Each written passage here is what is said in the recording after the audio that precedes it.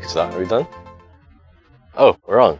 Hi, welcome to my review of the Pilot Custom Heritage 823. Now that's out of the way, let's talk about the peak. That's where we are right now. This is on Hong Kong Island. This is directly above where the first trading offices, ports used to be, back when the British first took over Hong Kong. They got Hong Kong Island first, and then a bit of Kowloon, which you see in this triangular peninsula behind the buildings. The peak is where most of the ruling class, not quite ruling class, but most of all the British people lived, all the expats, all the officers, because they're not going to live down in the riffraff near the port where you have all the peasants and coolies. There's a cable car service that's been around for over 100 years at this point. It's just one track, it goes up and down, takes around 10 minutes or so. In the past, there were a number of stops, bits up the hill for where different people lived, and they're like first, second, and third class sections. Well, it's been quite a while since then, and now this is modern Hong Kong. Directly below us, we have Central Business District. That's where most of the tall buildings are. And on the sides of it is usually where you see where all the rest of the riffraff lived, back when there was just one road. The sides are Wan Chai, Causeway Bay, Sheung-wan. That's where all the regular Chinese people lived. Other interesting things, if you go back and look at old photos of Hong Kong, what we call Kowloon now is just across the harbour, used to be rice fields. They used to just be a ferry service, eventually became a larger ferry service for cars as well, and now we still have the ferry service, but we also have like 3 cross-harbour tunnels. And traditionally the Star Ferry service has always been operated by a bunch of these Chinese sailor dudes. And there's still old Chinese dudes just on the sides of the ferry throwing the ropes and doing all the anchoring stuff. Anyway, right, yes, alright. We were here to talk about the Pilot Custom Heritage 823. There are 3 sizes of Pilot Gold nibs. 5, 10, 15. 5 is like the ones on the custom 74s and stuff. 10 is on the 912 and the 92 demo piston fill ones. And 823, 845, 743, they all have size 15. It's the... Whoa, those are some fast dogs. Pilot Custom 823, size 15 nib. Comes in brown, smoky brown, there's smoky, and there's also a transparent one. Usually it's silver. Some stores in Japan have their own store exclusives that are like silver finishing instead of gold. Out of all the size 15 nibs, the 743 has the most nib options. This one only comes in fine, medium, and broad. Again, there are certain store exclusives that carry other specialty nibs without you having to buy 2 pens and like swap nibs or anything. The only direct competitor it has is the TWSBI VAC 700, which should be somewhere around here. Just forgot where I put it.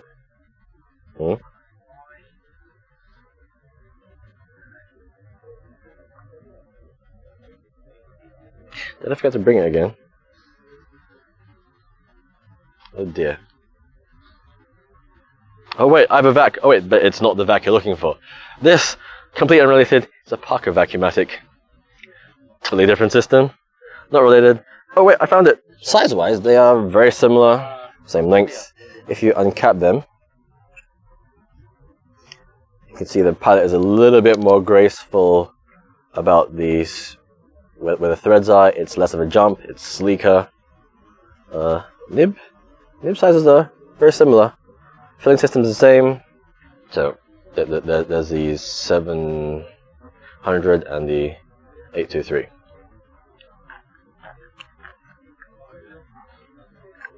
How does it write?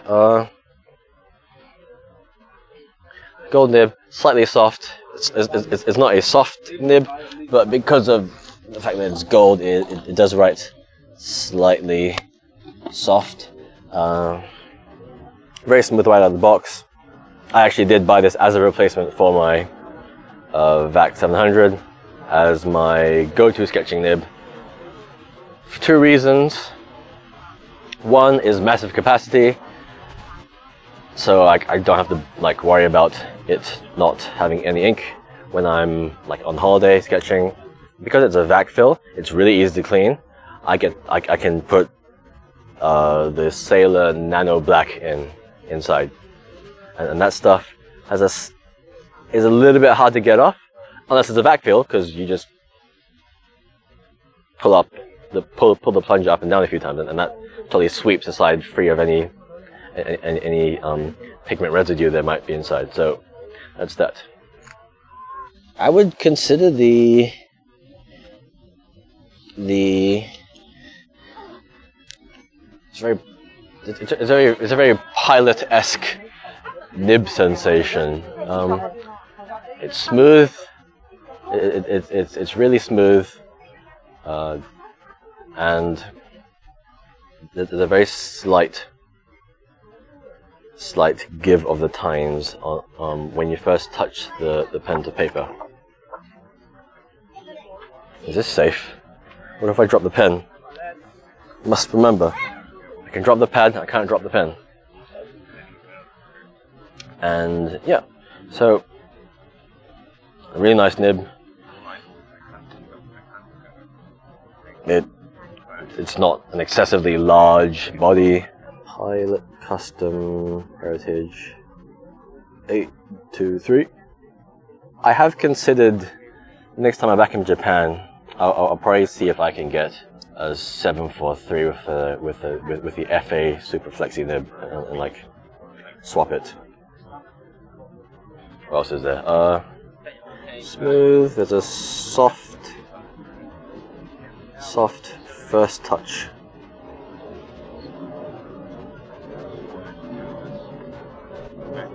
And of course with all VACs, it's really easy to clean.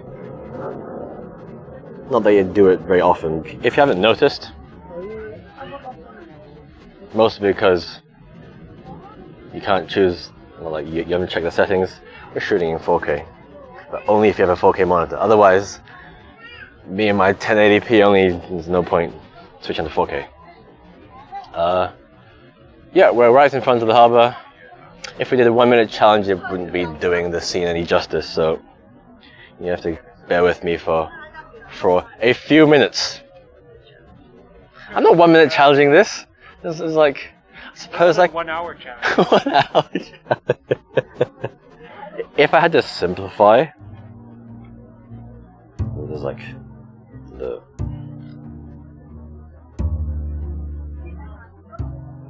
smaller version of the IFC, and then there's the IFC, which from this angle is impressively tall, even though we are a couple of 100 meters above sea level.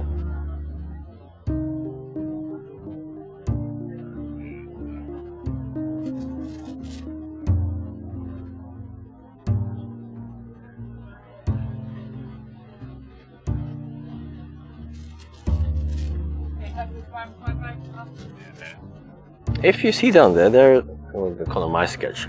You see Jardine House. It's the one down there with its windows look like they are circular. Jardine House, obviously named after one of the big businessmen who first settled, more like abused Hong Kong for his business deals. We have had quite a few historical just tycoons, most of whom were oddly enough like Scottish. Rich Scottish men were part of Hong Kong's trading history as a gateway between the West and like China. And you have like Jardine Matheson, that's their building. There are a few more whose name escapes me right now. If you're interested in this stuff, There's this author out there called Jan Morris, and she has a book. She has a lot of books on colonial, like she has a trilogy on the colonial history of Great Britain, and she has a book called Hong Kong: Epilogue to an Empire, which was published around 90s and talks about the complete history of Hong Kong from its beginning, like the 1800s. So if you're interested, you can go look her up. She's one of my favorite non-fiction authors. Down there you have, on Callum's side, is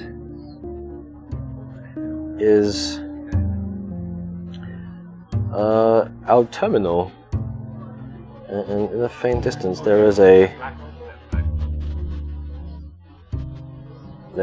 star something, star Pisces, I think, usually that size. It's not our biggest port, but it's the most convenient one near the center of the city.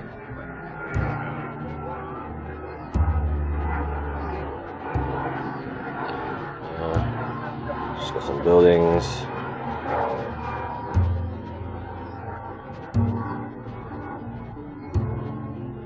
It's a very touristy place, the harbour. And then there's like 2 star ferry terminals.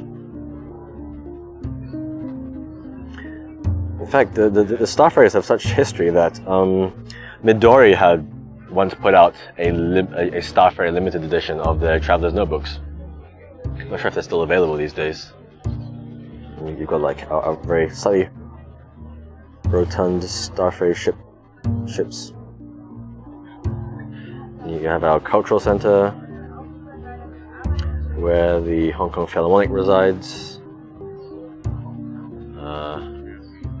And then you have a whole bunch of buildings which I really don't care about. Let's just fill it in randomly. The harbour continues across to the west, which is mostly wasteland. Okay, it's not wasteland, it's just undeveloped stuff that was reclaimed, and people are arguing over what to do with it. The government's trying to turn it into like some sort of cultural district, but no one can decide on like how they should design the cultural district. And bits near it are like owned by our MTR Corporation, which is known as one of the world's like most profitable companies. They have a deal with the government where they get some of the land above their stations. So not only do they get to make the stations, they also get to develop the property above the stations. And property in Hong Kong is filthy expensive. So it's just, at this point, people are like, oh, we want more property. And the government's like, okay. Except they give it to MTR, and like the corporation just charges. They're like, oh, we don't want to make it, but if you want us, we'll build more expensive private property. Not visible from here in the far distance, there's a very straight line, and that's because that's where our old airport used to be, closed down in 1997. It might become our second ferry terminal thing. You see a cruise ship over there as well. And that's why a lot of the buildings are short, because there were rules that your buildings could be too tall, otherwise it would like impede the entrance and exit of planes coming in and out of Hong Kong. Now the airport has been shoved over to like an outlying island where no one's going to bother it. There are a few ships sitting out in the harbour.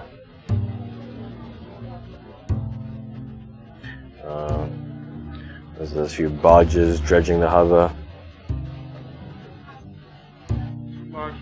If we're still around in 20 years, you'd be like, we're going to replay this footage and show you the new view, and there's probably like no harbour left because we're just reclaiming from both sides. Which technically is a bad thing because apparently it increases the size of the waves in the harbour. But in the distance you've got the reason as to why we call this Kowloon, because it stands for the 9 ridges of like 9 dragons. That's what it means. That's pretty much it. Thank you for watching boring pictures of me drawing while I yap on about Hong Kong history. HK Harbour. This is a lie. Its actual name is Victoria Harbour. From the peak. Yes, so anyway. Pilot Custom Heritage H2O. 8823. Very nice pen. A lot of people like it.